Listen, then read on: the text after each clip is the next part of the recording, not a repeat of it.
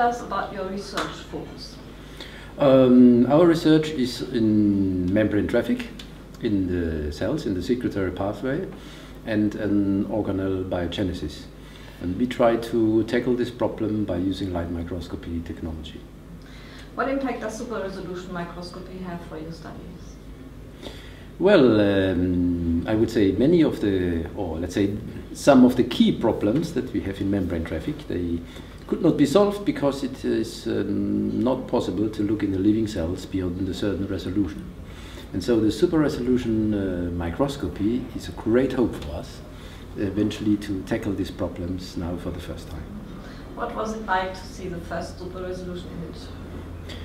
Well, it depends on what the first super resolution image was for me. I mean, I saw the first super resolution image in the manuscript, and then of course I could almost not believe it because we were always thinking that the upper resolution limit was the limit. So that was really amazing and fantastic. So, and I was even happier and when I saw my own super resolution micrographs, and hoping indeed that we can now solve problems that we couldn't for eventually hundreds of years.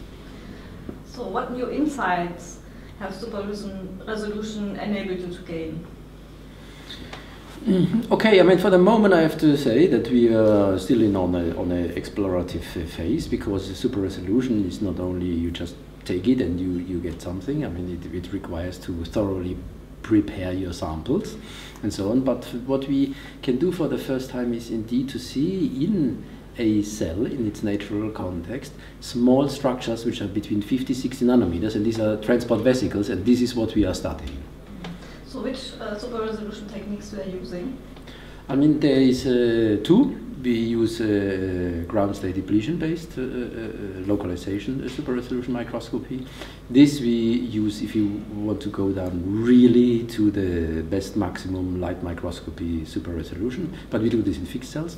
And more recently we have started to use STED microscopy, gated STED microscopy, with the goal to observe these phenomena that we are studying in living cells.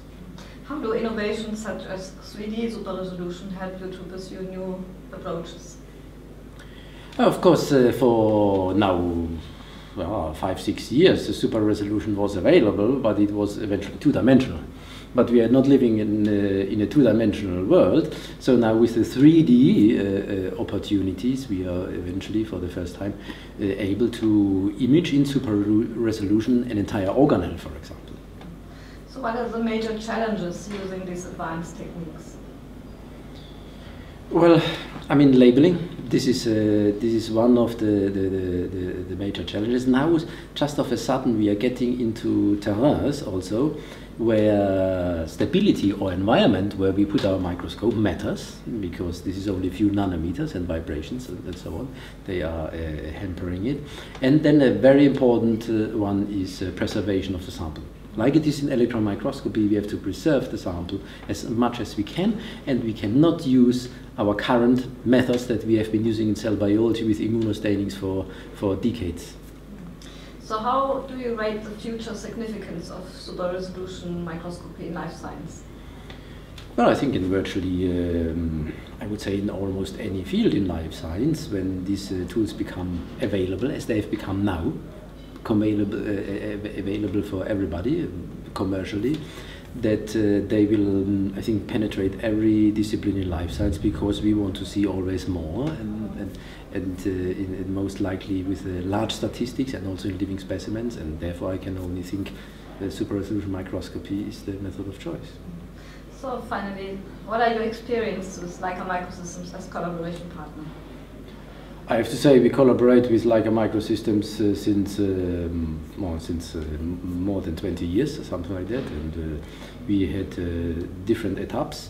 And I must say, in any time we have co-developed new technology quite nicely. We have always had a very nice access to the latest technologies, which enabled us to further develop our protocols and so on. So altogether, I mean, Leica Microsystems as a collaboration partner is a stone that we really need for our success in the now and also in the future, I think. Thank you very much.